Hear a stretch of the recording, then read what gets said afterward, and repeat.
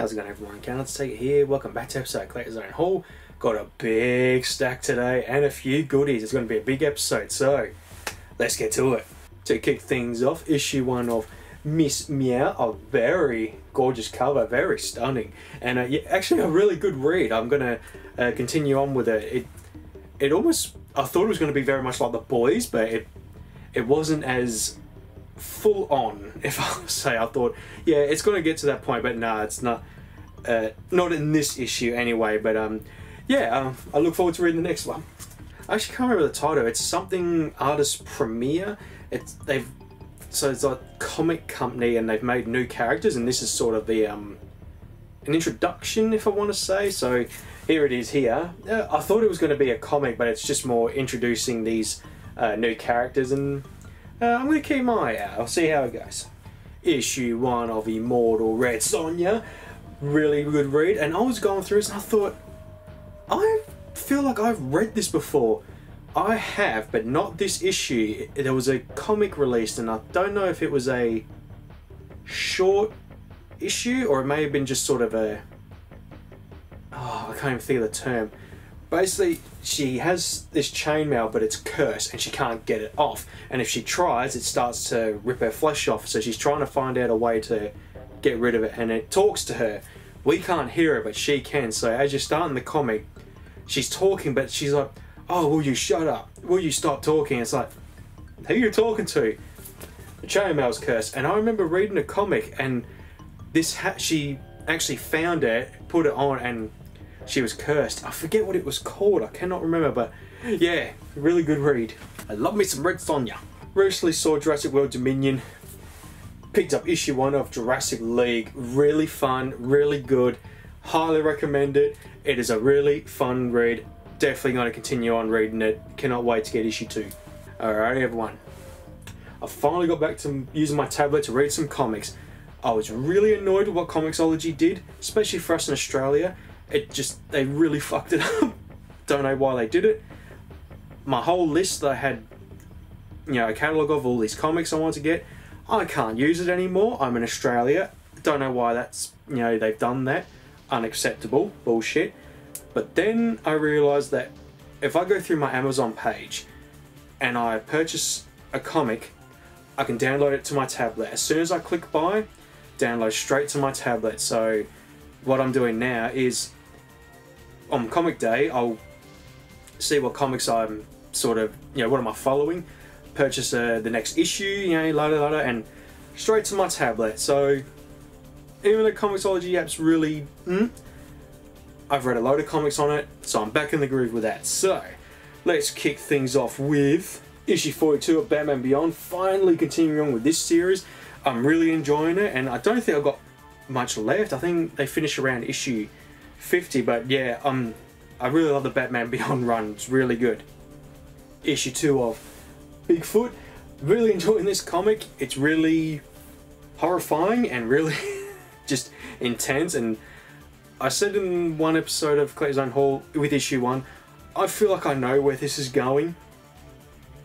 I'm just going to say it right now, I think the Bigfoot is mating with female humans, because I picked it up in the first issue where he kidnaps the main character's mum. It killed everyone else but her, if I remember. And in this comic, he does the same with another woman. He kills everyone else, but, you know, takes this one and doesn't do anything. We don't know if she's killed yet. I'm pretty sure that he didn't. So I've got a feeling he might be doing that. So yeah, definitely not for the squeamish, if I'll put it that way. Issue 2 of Punisher. I forgot what, I think it's just called Punisher. A really good take on the Punisher. A ninja. I will talk about spoilers because in the first issue it does reveal his wife survives the attack as well, and his role now is to just, he's a, how do I put it, an assassin. He's a hired assassin. He's with this clan, send him out, and he, you know, kills bad guys. Really good. I recommend it. In the last episode I bought a figure of She-Spawn. Decided to pick up issue 2 of Scorched. Really good, really enjoying this, and yeah, She-Spawn is just a badass. Alright, so the next few, there's a few ones I purchased, like new comics that I haven't read yet, and there's a load of free ones as well. So I'll let you know which one are the free ones, and you know, if you want to download it and read them, yeah, you can. I've always wanted to read Star Wars Mara Jade. Just with Star Wars at the moment, and you know, Obi-Wan Kenobi, really enjoying the show, I decided to see what Star Wars comics there were. Mara Jade, and I've always wanted to read this and just read about her story, and really good. And yeah, I'm so happy that they, you know, upload it to Amazon and can download it or buy it. Alrighty, from here on out, all these other comics are free, so you can go nuts and read them yourself. Sorry if I butcher this title. Issue 1 of Dr. Macabre? Really enjoyed this. It's almost like Ghostbusters meets Evil Dead, I want to say. So you're following this doctor, and he makes these inventions to fight against certain supernatural forces. So, for example, in this comic, he goes up against a load of zombies, and the reason I say Ghostbusters is he gets called, oh, there's supernatural things, and can you help us? And okay, what are we dealing with? This and that and that, and then chooses an invention on that certain thing. So with the zombies, he made an invention where he shot them, and then what happens? They put themselves back in the grave, and then pat the dirt back down, and then they go back to being dead. And yeah, it was really fun. I highly recommend it. It was really good. And next issue, not next issue, but in this issue as well, an older couple asked for his help, and it's like, oh, it's a ghost, it's an old man, and actually I'll show you. It caught me by surprise. I was like, whoa. So he gets called up, and it's like, oh, nothing to fear. I can handle it. Just a ghost, an old ghost, and you know, it's not normal for ghosts to just suddenly start haunting. Oh dear, that's a big boy. Very hack and slash as well, the comedy of it. A ninja named Stan started off really good, but then it kind of dragged on a bit. It's about a dude wants to be a ninja, he's a detective, and this cop lady encounters him trying to take out this boss, and he gets shot in the shoulder, and so she's basically like, oh, who are you? What are you doing, you maniac? And like, I'm a ninja, I can't reveal my secret, but here's my number, blah blah blah. But then the rest is all about her socializing with her friends and just talking about the guy, and oh, you're gonna meet him, blah blah. And it's like, come on, you started off good, let's move it forward a bit. So I'm gonna get issue 2 and see how we go, but yeah, I recommend it at the end. It's a really fun little read. Up next, Wolverine First Class. I really enjoyed this. I had a really great time. This is the X-Men that I want. It felt like watching a cartoon, well, reading a... Sorry, it was building up. Reading this issue reminded me when I would use, I'd be watching like the X-Men 92, X-Men Evolution. It felt like that. It wasn't overly dialogued or, so much speech going on. There's a lot of action, and it's about Kitty Pryde teaming up with Wolverine. She's new, she's been brought to the academy, and Xavier's like, oh, Wolverine, I need you on a mission. Take Kitty. What? This is outrageous. And what I like the most is, hang on, because I used to get a load of comics when I was a kid, and just sort of like one-offs, and the ones I remember the most were from McDonald's. They did a run of comics. It was about, how do I put it, healthy lifestyle. You got to brush your teeth and eat your vegetables, if I remember. And just with those comics, this comic has those sort of like funny little cartoon like strips, and so with this one it's like, hey Spidey, can you play Human Torch? Sorry Torch, mine won't let me play with fire. Hey Devil, can you play? Sorry Torch, my dad won't let me play with fire. Hey Wolverine, can you play? Sorry Torch, but what, you can't play with fire? No, I just don't like you. So, and there was another one that really made me go. So we have Gambit and Rogue. Oh, come on, Rogue, give me a kiss. I like you. I kiss, kiss, kiss. Gets zapped. Goes down, blah, blah, blah. Wolverine. Rogue's got cooties. So really funny, and yeah, I'm gonna definitely keep with this one. Really had a good time. Now when I saw this comic cover, I thought, what am I gonna read here? This looks intense. Model A. Mr. Bean as a robot. It was really funny, and I had such a good time reading this. I thought it was going to be miserable and depressing, but no, it was really charming and quite funny, and you're just following this robot, and anything he does just goes wrong. It's almost like watching an episode of Mr. Bean, and it was really good. And what I like with this comic, not a single text dialogue like bubble.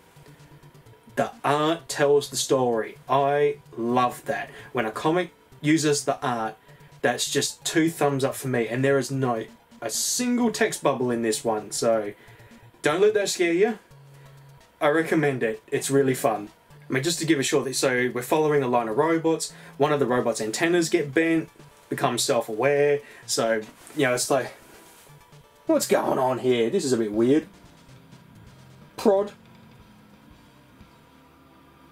Yeah, push. Oh no, what did I do? Oh no. Stop, stop, stop. Yeah. Oh. We're good. Issue 1 of the hit list agenda. No, issue 0, sorry. Yeah, it was okay. Nothing sort of mind-blowing, just following these assassins, and if I remember they get hired as an assistant and all that stuff, but yeah, it was alright. If you like your like hit style, you know, there's killing and stuff like that, you know, it's up your alley. It's a very Punisher-like style. Last but certainly not least, issue 1 of Nova Phase. Think of an old school retro video game in a comic. The art is beautiful in this comic, and it's really good. The story is really nice, and I'm beginning to think, is there a video game? And now they've just put it into a comic. But I'll just show you. Look at that art. This is what I want to do with my drawings, just that really solid, bright neon colour. And just absolute solid, no shading. I mean shading, but you know what I mean, like fading in the shadows and all that stuff. I just want to show another. I should probably say, so don't be, I know I showed that and it was like all one colour. It was just because they're in a club. So there you go, full colour. They use like certain panels like for mooding and stuff. So yeah, she's a bounty hunter, collecting coin, wants to get off the planet, can't get off the planet, all that stuff. Here we are. Just look at that. It's like it's been plucked right out of a video game back in the 90s. Really fun. Really recommend it. Alright everyone, on to the goodies. I was spoiled for choice today. I just saw this one and I was like, oh, I want that, and then I saw this and I'm like, oh, I really want that. I wish I'd waited a while before buying a Casey Jones figure, because they released another Casey Jones figure from the first Ninja Turtles movie. This one has a swappable head where he has the mask and not with the mask. So it's exactly the same. I'm positive it is. I was looking at it and trying to compare while it's in the box. It's exactly the same figure, but this one you can just change the head.